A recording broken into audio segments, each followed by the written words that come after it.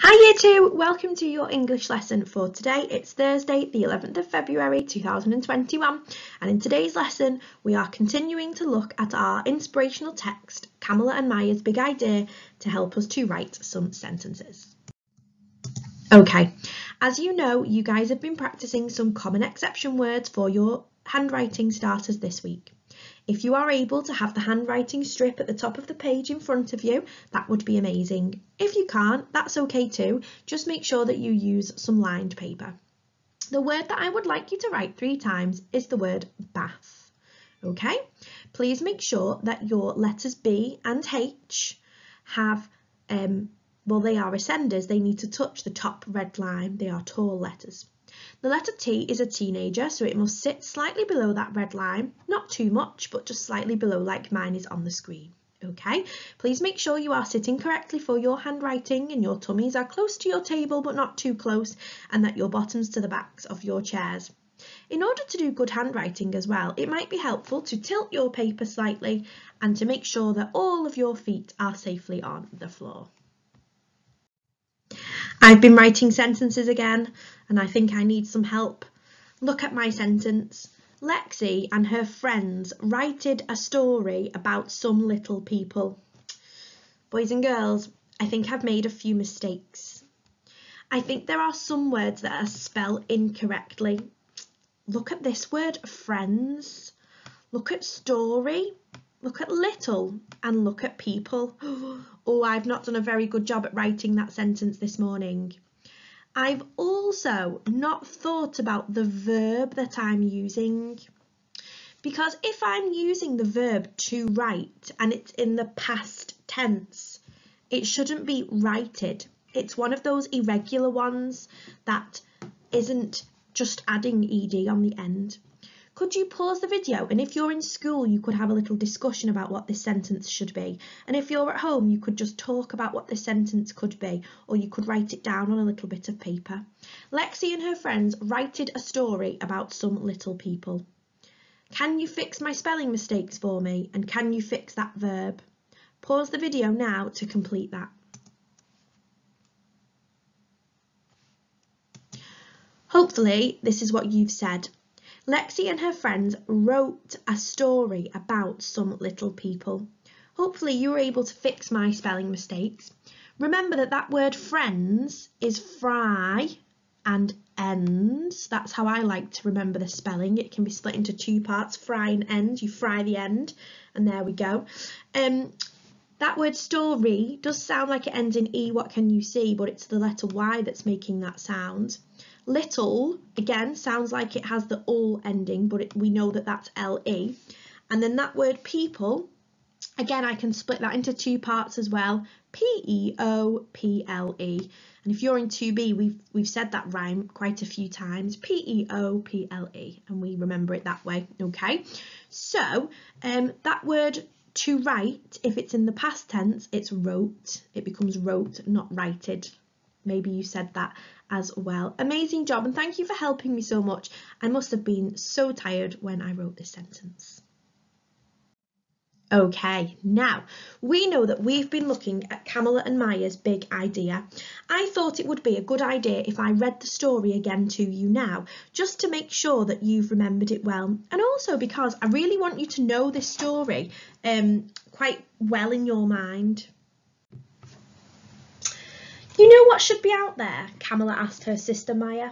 Us, said Maya. A slide, said Camilla. And a swing, Maya added. A playground, they shouted together. Camilla and Maya had an idea. It was a very good idea and a very big idea. They were going to need help. Wouldn't it be great if there was a playground in the courtyard? Maya said. That does sound nice, Mum agreed. How can we make that happen? Camilla asked. Well, I suppose the first step would be to ask the landlord, the person who owns the building. So Camilla wrote a letter and Maya drew a picture, and they went to see the landlord to discuss their ideas. The landlord thought about it for less than a second. I don't think so, no. That was not the answer they wanted, but they weren't ready to give up. That night, the sisters tried to think of ways to turn a no into a yes. They asked the other kids in the building if they wanted a playground in the courtyard. Did they? Of course they did. They had ideas too. Let's have a teeter-totter and a basketball hoop and flowers. So Camilla wrote a larger letter and they went to see the landlord again. Dear landlord, right now the courtyard of our building is empty and no one uses it. If there were swings, kids could fly high. If there was a sandbox, kids could build. If there was a slide, kids could go so far, so fast. Can you build it, please? The landlord thought about it for less than 5 seconds. A project this big is expensive. We don't have the money for that. Do your parents know you're here?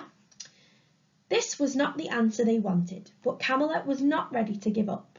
If we ask our parents and do it all ourselves, can we fix up the courtyard? The landlord thought about that for a whole 10 seconds, and finally he shrugged. If you can do it yourselves, sure. This wasn't exactly the answer they wanted, but it was a start. The kids all spoke to their parents about their ideas for the courtyard. They hung up posters and knocked on neighbours' doors, but they got the same answers from everyone. I'm sorry. Wow, that's a big job. I wish I could help. Which they knew meant no, no, no. But then Mr. Green stopped to talk. I work construction and I could maybe get some scrap lumber and some sand for a sandbox. Really? Camilla said. Yes, exclaimed Maya. OK, I'll try. It wasn't a yes, but right now maybe was the sweetest word they'd ever heard. Maybe gave them hope.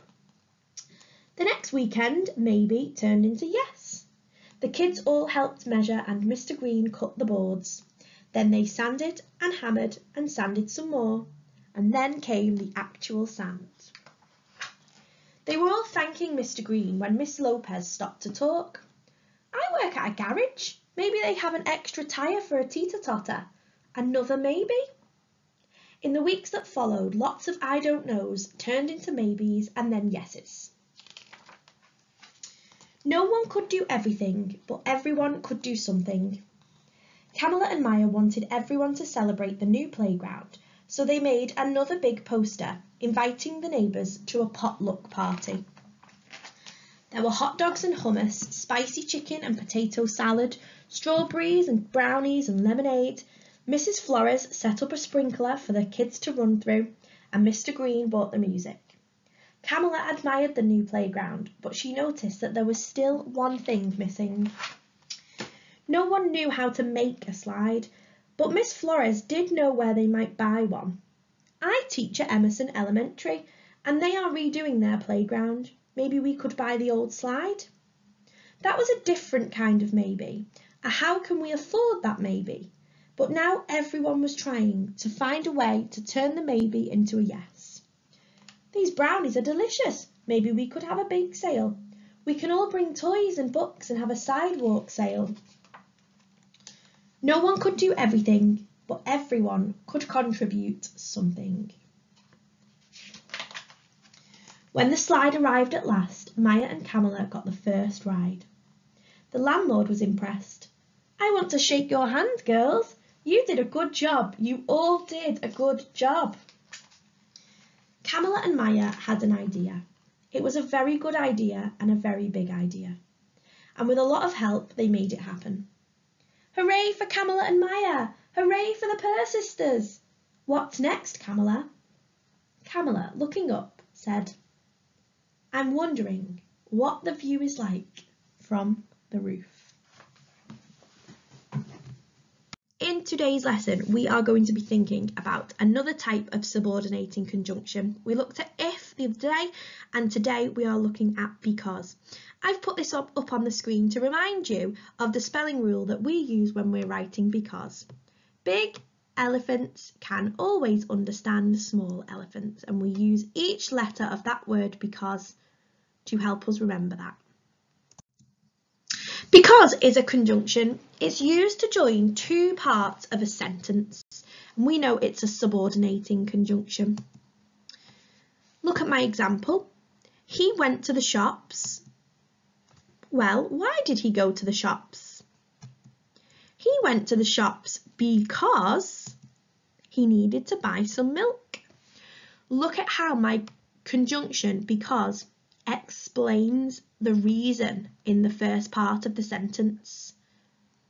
If I just said he needed to buy some milk, that wouldn't really be explaining. The first part of the sentence is my why. Let's look at another one. The cat ran up the tree. Why would a cat run up the tree? The cat ran up the tree because a dog was chasing it. The second part of my sentence is explaining the first. We ran inside. Why? Why would you run inside?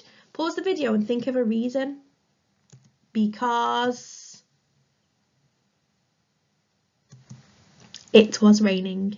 We ran inside because it was raining. It explains the first part. For our main activity, we are going to write some because sentences about this picture. We're going to use this picture to inspire us. Okay, we're going to think about what's happening in the picture.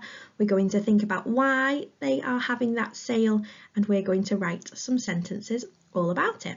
If you are able to print off the worksheet, then that would be really good because the picture is on the worksheet. Now, if you can't print it off, that's okay. I wouldn't be able to print it off if I was doing this activity, but I would have this page up on the screen whilst I'm writing so that I've got something to help me out. Okay, I've decided to write some because sentences about this picture. So if you're unstuck or you're a little bit unsure, then what you guys could do is pause the video at this point when all of my sentences are on the screen, and you could definitely start to magpie some. The first sentence that I've written is this one. Everyone helped because they all had something to contribute. So everyone helped because they all had something that they could offer at the sidewalk sale. So that was my first sentence. We should accept everyone's differences because we are all special and unique. So Camilla and Maya didn't say to some of the children on the screen that they weren't allowed to join the sidewalk sale because they looked differently than them, or they liked different things than them, or they brought different items than them. They said that everyone was welcome. A community should be kind because we are all important. Their community are all being kind to each other and they're all helping, aren't they? So that was a sentence I come up with. The girls hosted a sale because they needed to raise money. They needed to buy the slide. So they decided to host a sale because they needed the money. And then finally, the girls wanted a playground because they needed somewhere to play. Okay, so those were my because sentences that I've written about this picture. What you could do is, in a minute, once I've finished explaining the job, you could rewind and have this up on your device whilst you're doing your writing, because that might just spark some ideas for you as well. I do just want to mention that when we're writing a because sentence, we can use it in the middle as a subordinating conjunction, or we could use it at the start, just like we do with the word if. So what I could do is I could take this sentence down here, the last one, and I could start it with this part, okay? I could write, because they needed somewhere to play, comma, the girls wanted a playground. Okay, so you can in fact start your sentence with because, and what you would do if you were doing that, I'd like to see some of us do this in our writing, at least one sentence that starts with because. If we start our sentence with because, we write the explanation first. So, because they needed somewhere to play, the girls wanted a playground. Okay, so that's just a little tip there for you, a little example. Just to show you what I meant from the last page, this was my sentence. The girls wanted a playground because they needed somewhere to play. Here's what it looks like with because at the beginning. Because they needed somewhere to play, the girls wanted a playground. Okay, I would like to see everyone write at least one sentence where because is at the beginning. You might challenge yourself and write a few more, but I would like everyone to write me one. Here is your work. So you've got your worksheet, okay? And what I would like you to do is on the lines underneath the picture, if you're using the sheet, if you're just using some paper, amazing. I have give you some sentence starters because sometimes children might say to me, oh, Miss Buckley, I don't know how to start my sentence. So I've given you some sentence starters today to inspire and help your writing. And what I would like you to do, there are 1, 2, 3, 4, 5 sentence starters on the board and a special 6th one at the bottom. Okay, I'd like you to finish the sentences for me. So on your worksheet or on some lined paper, finish those sentences. The girls are good friends because they are sisters. A playground would be good because they would all have something to do. The landlord said no because he thought it was too expensive, and so on. Okay, so you might want to pause the video and have this up on the screen whilst you're writing, or you might want to rewind a little bit and look at my examples as full sentences that I had given a moment ago. Okay, I can't wait to see what sentences you write, boys and girls, and it's so important that we keep focusing on those conjunctions that we learn in year 2. Enjoy, and I look forward to reading your super sentences.